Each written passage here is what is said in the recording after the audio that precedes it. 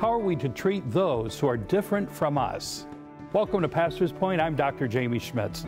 Today's program addresses this question as Pastor Dusty Pauken from Plymouth Church of the Nazarene in Plymouth, Michigan, shares his message entitled, Unity is Not Uniformity.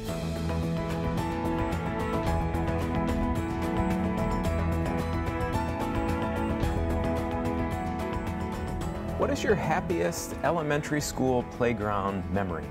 Is it playing kickball on a sunny day?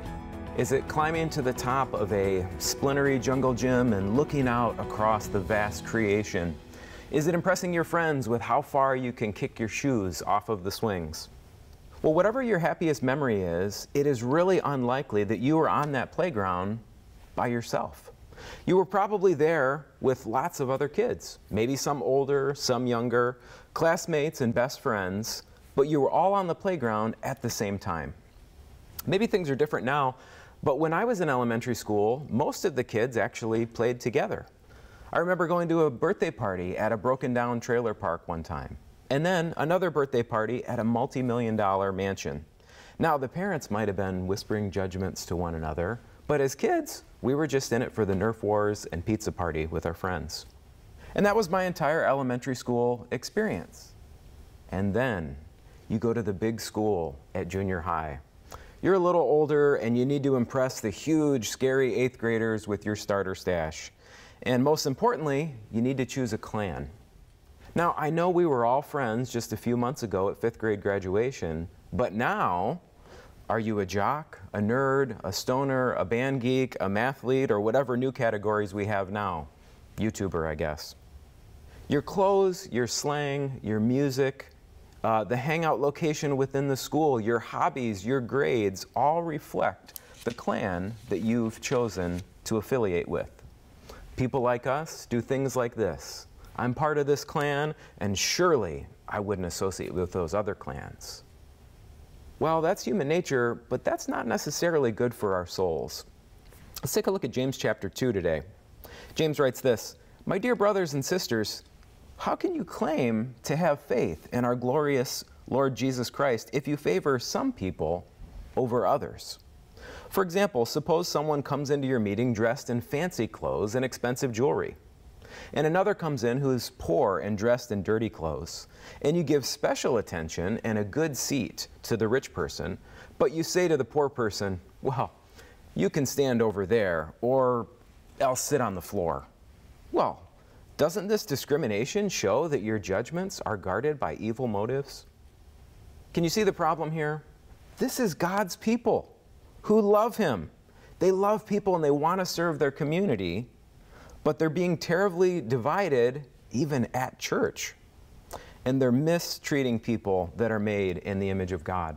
There is pressure from the world to treat one type of person differently than another. And in this case, they save nice seats for the people that can afford fancy clothes, and they let folks with the dirty clothes sit on the floor. The King James has a hilarious translation of this. It says, "Sit here under my footstool." I imagine a guy in a nice fancy chair with a big ottoman, and then another guy that so desperately wants to be in the presence of God, he's willing to sit underneath the footstool of the other guy. Have you ever experienced a class system like this? Well, if you've ever flown on an airplane, you have. The comfortable, spacious seats up front are for those that can afford first-class tickets. The privilege to choose your seat and load your carry-on sooner comes with a price. And after all the Diamond Clubs and Preferred Plus members and frequent flyers, then the dregs who bought their regular old tickets get to board, if there's space for peasants like us. Now, I get it. Space on a plane is limited, and that's the business model.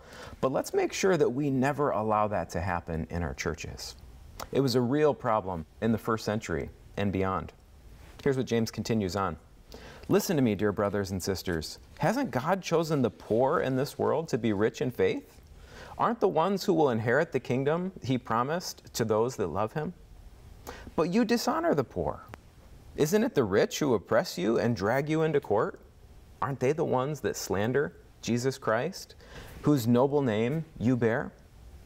God's kingdom is an upside-down one. Blessed are the poor in spirit, for they shall inherit the kingdom of God.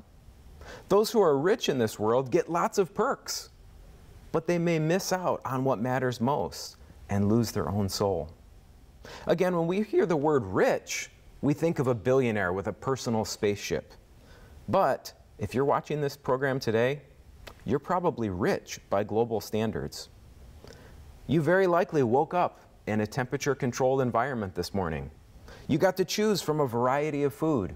You had plenty left over. You might even have your own personal transportation vehicle, and you might even have a special home for that vehicle called a garage. Maybe sometime this week you will hire someone to cook, serve, and then even clean up food after you at a restaurant. That is rich, my friend. Let's not abuse it.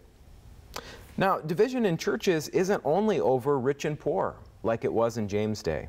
It could be young versus old, newcomers versus longtimers, suits versus t-shirts, hymns versus worship songs, King James versus NIV, liturgical versus casual, and it goes on and on and on. I love a quote regarding these divisions. In the essentials, unity. In the non-essentials, liberty. But in all things, charity. A divided church breaks God's heart. And it broke Paul's heart too. Here's what he wrote to the Galatians in chapter 3. There is neither Jew nor Gentile, slave nor free. There is neither male nor female, for you are all one in Christ Jesus. If you belong to Christ, then you are Abraham's seed, according to the promise, and heir. Jesus didn't just die for the Jews, the churched. He didn't just die for the Gentiles, the unchurched, but Jesus died for everyone.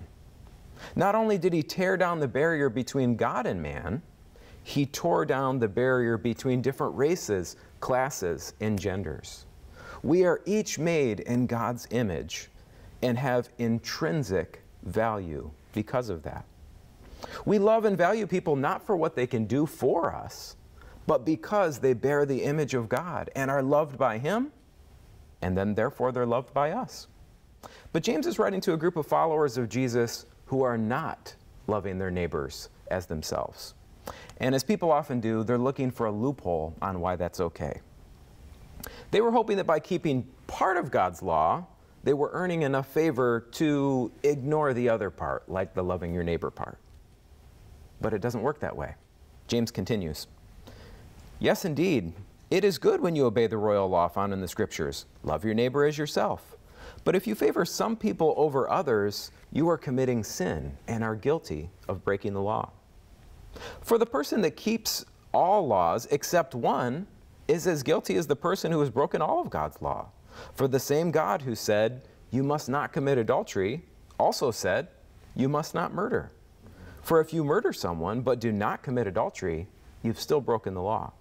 So whatever you say or whatever you do, remember that you will be judged by the law that sets you free. The next verse here is absolutely critical to the Christian life, but I'm not sure that it gets the amount of attention that it deserves. He says this in verse 13, there will be no mercy for those who have not shown mercy to others. But if you have been merciful, God will be merciful when He judges you. Do you see the correlation here? There is no mercy for you from God if you've shown no mercy to others. If you watch Cobra Kai on Netflix like I did, you know what a life of no mercy leads to. But if you have shown mercy, God will be merciful when He judges you. Jesus put it as plainly as it gets in Matthew 7:2. He says, the same way you judge others, you will be judged. The same measure you use, it will be measured out to you. So how much judgment do you want in your life? How much grace do you want in your life? Well, I have good news and bad news. You get to choose. Are you offering a teaspoon of grace to people and expecting a 5-gallon drum in return? You won't get it.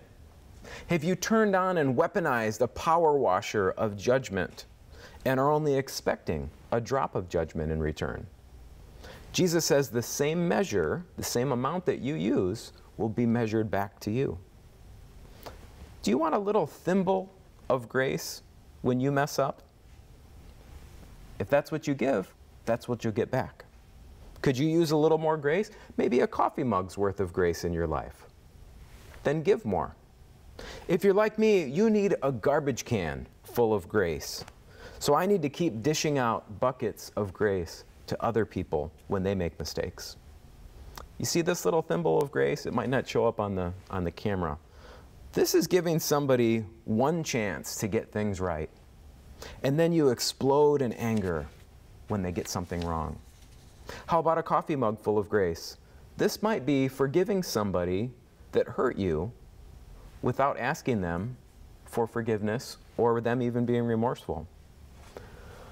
But what about that garbage can full of grace?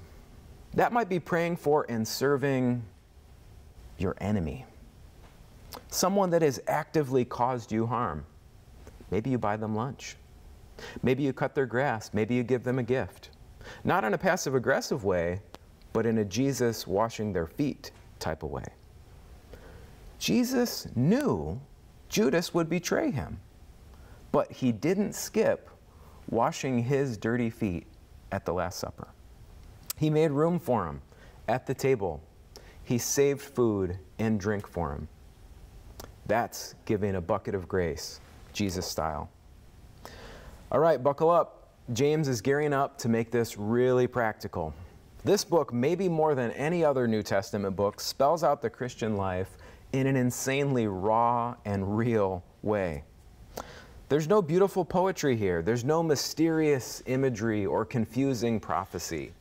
Just brass tacks, tell it like it is, discipleship. James continues in verse 14. What good is it, my dear brothers and sisters, if you say you have faith, but you don't show it by your actions? Can that kind of faith save anyone? Suppose you see a brother or sister who has no food or clothing, and you say, "Goodbye, have a good day, stay warm and eat well." But then you don't give that person any food or clothing. What good does that do? So you see, faith by itself isn't enough. Unless it produces good deeds, it is dead and useless. Ouch!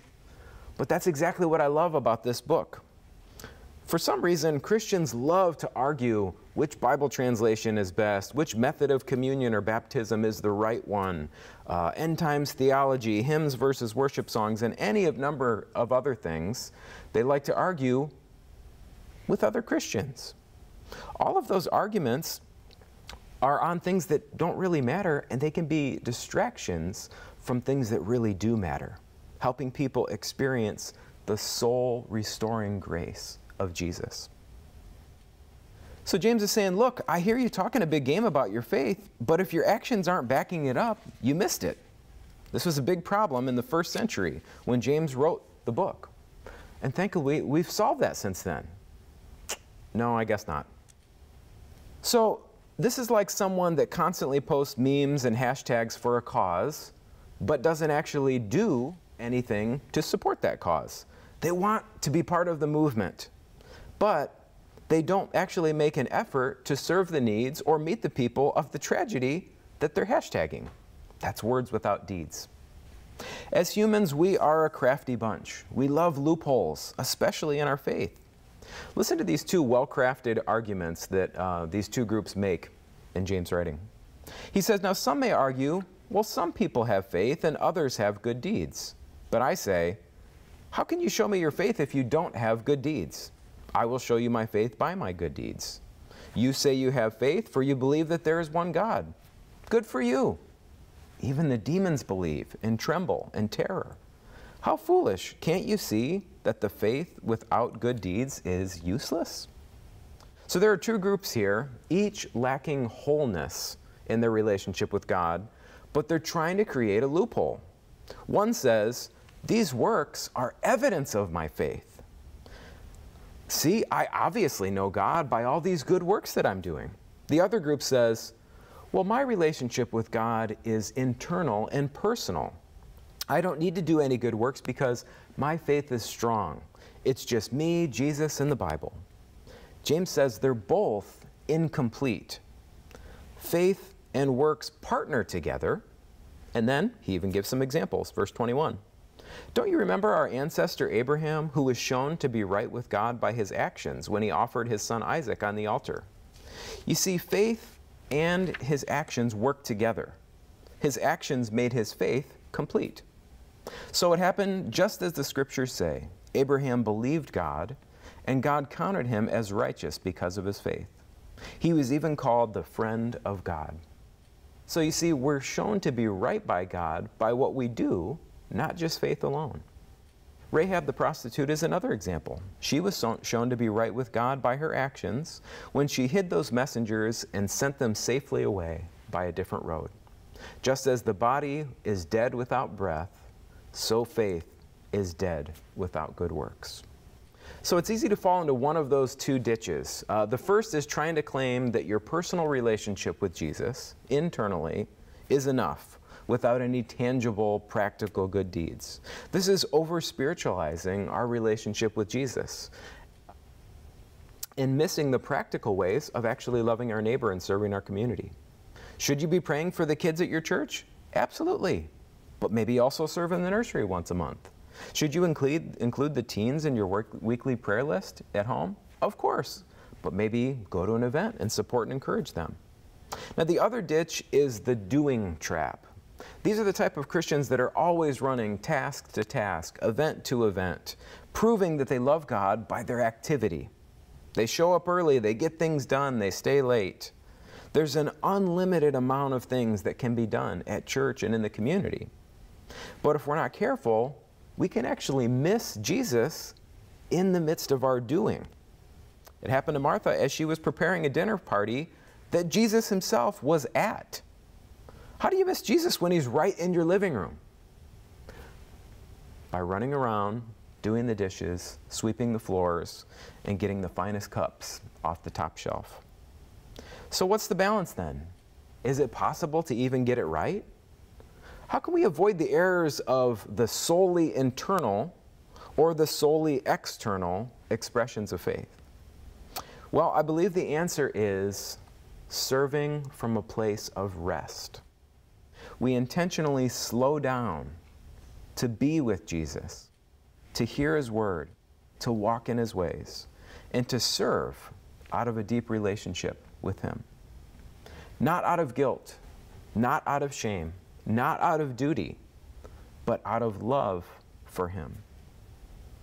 This creates a living, loving, vibrant relationship. We can't rest if we're not taking time to slow down and be in the presence of God. Now, you may need to cut some activities out of your schedule.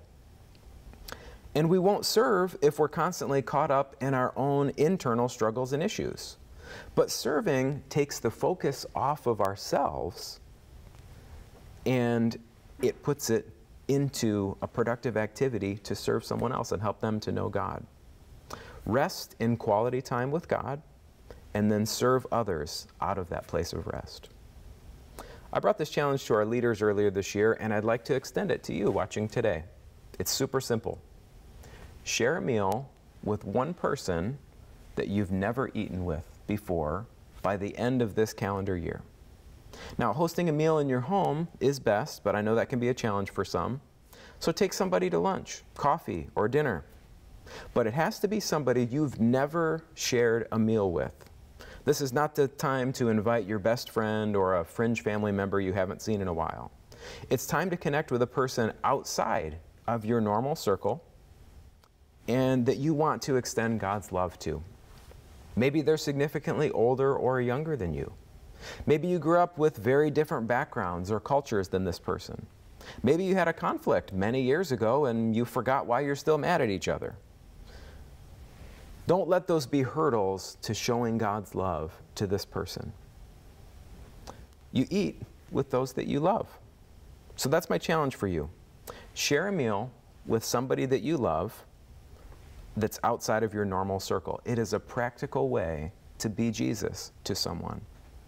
Invite them into your home, take them out somewhere. When you're there and you pray for the meal, not only pray for the meal, but bless that person in your prayer. Give thanks to God for that person. Be thankful for how God is working in their life. Don't do all the talking. Listen to their stories. Ask good questions. Be interested in their life. Pray with them in the following days and weeks after you've served them. Jesus did some of his best ministry around the table with food. And that's a method I don't think we need to update. So I'd like to take a few minutes to pray. And as we're preparing for prayer, think about the person that the Lord is laying on your heart. Who is somebody outside of your weekly routine, outside of your schedule, that God is saying, I want you to show them the love of Jesus by simply opening your home and preparing a meal for them. Now, it doesn't make for compelling TV, but silence is a critical part of the Christian discipline.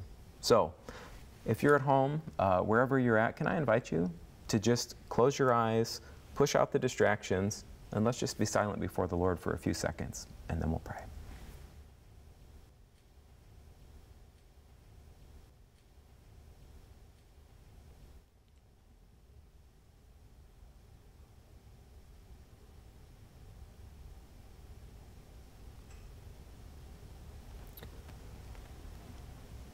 Jesus, thank you that we can meet in your presence today. Thank you for your goodness, for your grace, and your mercy. Thank you that we can choose the amount of grace or judgment in our life by how much we give away. Help us to be the type of disciples that are treating people like you treated people. Help us to be the type of disciples that are opening our homes in love, that are making space for people, even making spaces for the Judases in our life. It's so difficult. We cannot do that on our own. We need your Holy Spirit to fill and empower us, not just to love people that are like us, but to love our enemies. That's the type of Jesus followers we want to be. Lord, I pray right now that you would send us a name of a person that you want us to extend your love and grace to with just a simple meal. Somebody we've never eaten with, that we want to show that there's space in the kingdom for them. We pray that you would open their heart, that you would speak to them, that you would bring your word, that you would speak through Christian music and books and circumstances and all of the ways that you work in somebody's life. Thank you that you're calling them long before we even get to meet with them. Lord, we trust you to do far beyond what we could ever do. We just make ourselves available. We want to be your word, your presence in our communities, in our homes, in our schools, in our workplaces. Use regular, everyday people like us to build the kingdom. Thank you for who you are. In Jesus' name, amen. Thank you for joining us for today's episode of Pastor's Point. I trust this message has been a blessing to you and hope you consider connecting with this local church. To learn more about Pastor's Point, visit WLMB.com/Pastor's Point, where you can send us feedback, watch episodes on YouTube, and find a schedule of pastors for this season's episodes. Pastor's Point is a local, viewer-supported ministry that couldn't exist without the generous support of viewers like you. If this message has impacted you, please consider making a financial gift today and make sure to send us a note about how Pastor's Point has made a difference in your life. Thank you for supporting us and helping us bring a variety of life-giving messages right into people's homes through the ministry of Pastor's Point.